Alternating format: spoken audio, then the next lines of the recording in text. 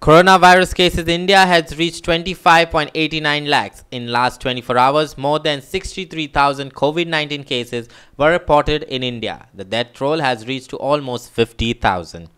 A single day jump of 63,490 COVID-19 cases were reported in India. In last 24 hours, 944 deaths were reported and 53,332 patients have recovered.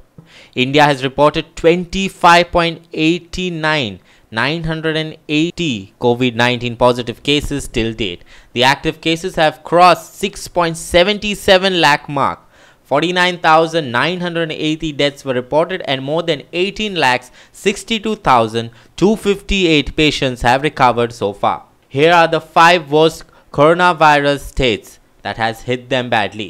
Maharashtra is leading with 5.84 lakhs mark of COVID-19 cases, followed by Tamil Nadu with 3.32 lakhs, Andhra Pradesh with 2.81 lakhs, Karnataka with 2.19 lakhs and Delhi with 1.51 lakhs. Almost 2.60 lakh COVID-19 cases were reported worldwide in a single day. The COVID-19 cases have crossed 2.16 crore mark.